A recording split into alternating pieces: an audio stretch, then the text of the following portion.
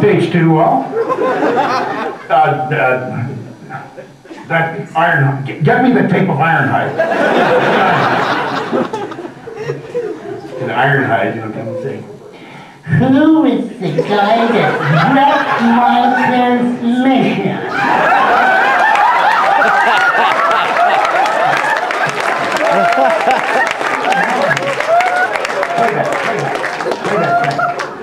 Play that.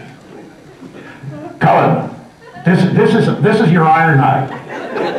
You sure it wasn't that one? No. Oh, come on, Prime. Let's kick some butt.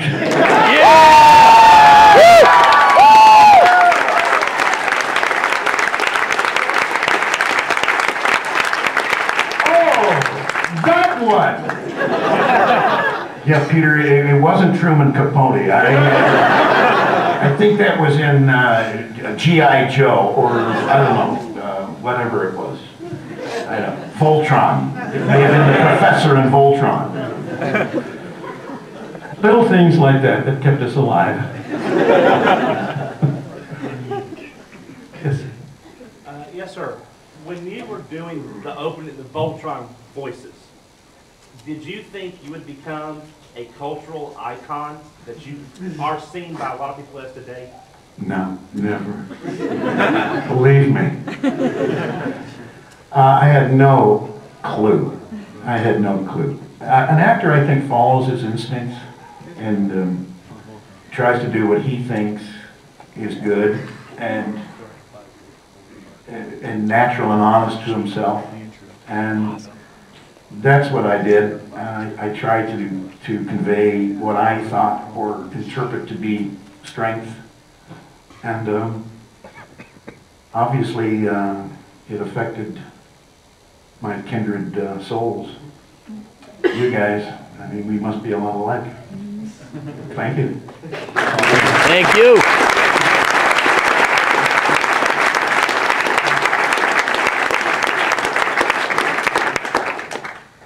Hi, Mr. Cullen? Yes. This is an immense honor to me because Optimus Prime will always be the Autobot leader, no matter what happens. The question is, what were your feelings when you were recording the lines for Optimus's death? And if you could possibly say, Megatron must be stopped, no matter the cost.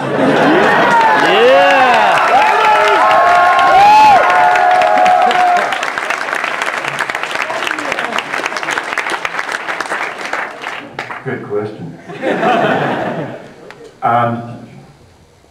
Yeah, when I read that part, when I came to it, I was kind of stunned. I said, "Oh, there goes the city." No, I'm like a soap opera, you know, when they get rid of somebody who's a troublemaker. Kill that person. That person gets pneumonia and is gone next week. I read it and I looked at it and I said, why? I guess it's come to an end. I guess it's all over with the movie. I just figured that's what it was. And Megatron must be stopped. Was I dying then? Wally, you gotta help me on that one. Am I dying now or am I kind of alive and kicking? Alive and kicking! Megatron must be stopped. Okay, take two. Okay,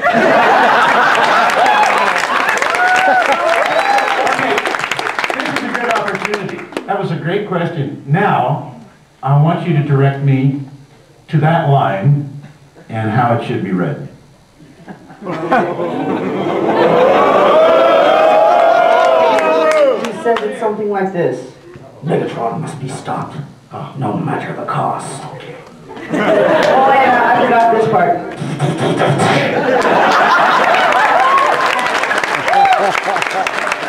You got the touch, buddy! Megatron must be stopped, no matter the cost.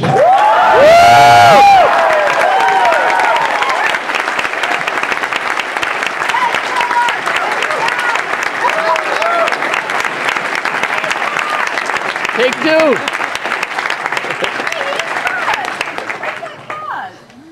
Hello there, good to see you again. I was also when you showed up at 97, and it's fun introducing you to my Japanese friend outside the after the panel, if you remember it all. Anyway, it's like, okay, who is this person? Couple of things. First of all, we just had to wonder what was going through your head when that Frank Welker tape started playing at the opening ceremonies, and suddenly he's threatening to destroy you along with everybody else at the convention. That was fun. I was just looking at me, I was like, oh, you son of a gun. I thought he was there. I really did. You know, Frank Welker is one of the greatest guys in the entire business, and perhaps one of the most talented actor in this business. But I was really excited. In Rochester, New York, 1997, right? Yes, exactly. And yeah, I thought he was there. I thought he had pulled a surprise on me, and I was so disappointed that it was a tape. Us too.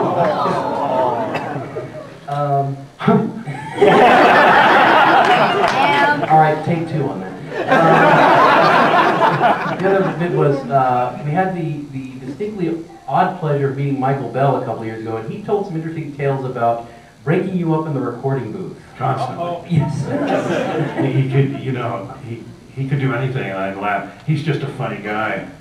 I mean, he's legitimately hysterical. And a certain type of personality can get me, you know, to a point where I cannot relax my stomach muscles. I can't. I mean, I could try to be serious for about 3 minutes into a session with Michael Bell there, and all he has to do is look over and just go like that, and I'll do it. And now we're doing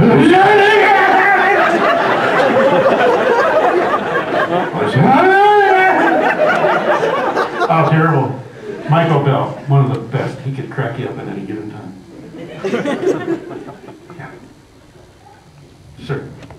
Hi. The bigger guy. Bigger guy? Oh, ladies first. Yeah, ladies first. Whack-a-mole, sorry. Hi. Hi, Mr. Cullen. Good afternoon. This is, oh God. just to talk to you like this with a microphone over a huge crowd of people. It's amazing. I've been a fan. We're the only people doing this right now.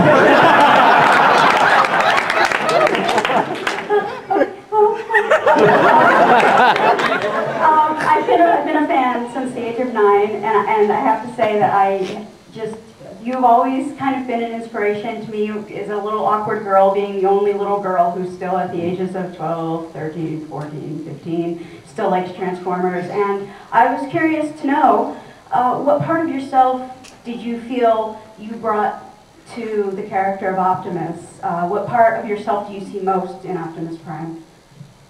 Thank you. Well, thank you for the kind words. I think you have to draw from something, and certainly Optimus was a leader, and he had a tremendous power and a tremendous respect from his followers, and respect from his enemies. And I've always been aware in my lifetime that leaders are never hysterical. They're always in control, and they're compassionate.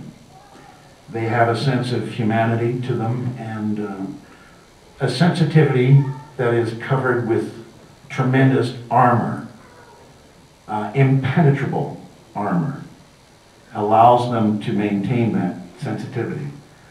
In my experiences growing up, I had a lot of people that I could relate to in my life that were very, very similar to that. I had a brother who was quiet and strong. He's gone.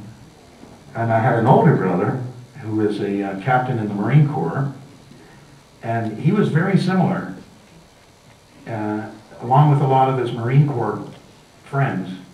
They were very similar to that docile yet commanding strength that I find really intriguing about leadership. And I thought practicing those